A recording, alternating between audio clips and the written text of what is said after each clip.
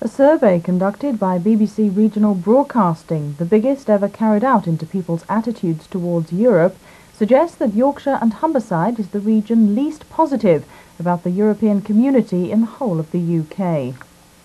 Of the 500 people who were questioned in this region, 58% felt Britain had not benefited from being a member of the EC. More than half said they did not feel at all European. And 81% wanted a referendum on Maastricht, making it the strongest pro-referendum region in the country.